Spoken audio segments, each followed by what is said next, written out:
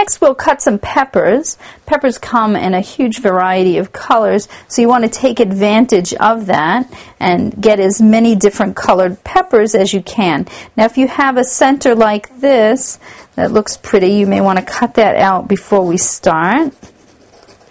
And save that to put as one of the centers in our flowers. And then just cut your pepper in half like that, and you can cut it in quarters and just remove, with the knife, remove that membrane from inside the pepper. And then you can slice it into sticks. And do that for all of your peppers. You can cut the top off like this if you like.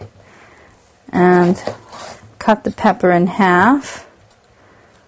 Just slice out that membrane and take out the seeds.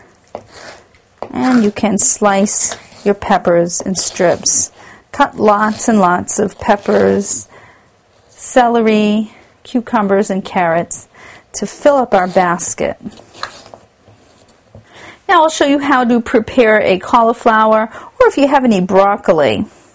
For the cauliflower or broccoli, we're going to cut it in flowerets. So first we want to get rid of this stem section here. And just cut that away like that and get rid of all the extra leaves. And then if you cut into this stem and kind of break the cauliflower apart, you can do the same thing with the broccoli. And you want to leave, just cut it into flowerets and leave a little bit of stem there.